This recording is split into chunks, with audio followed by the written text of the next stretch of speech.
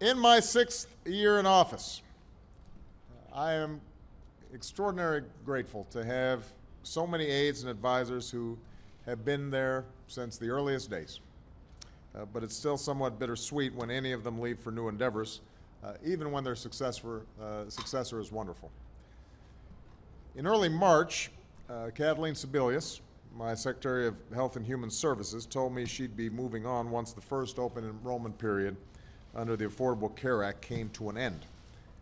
And after 5 years of extraordinary service to our country and 7.5 million Americans who've signed up for health coverage through the exchanges, she's earned that right. Now, we know there's still more work to do at HHS. There's more work to do to implement the Affordable Care Act. There's another enrollment period coming up about 6 months from now.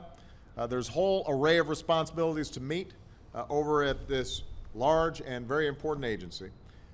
And I could choose no manager as experienced, as competent as my current Director of the Office of Management and Budget, Sylvia Mathews Burwell.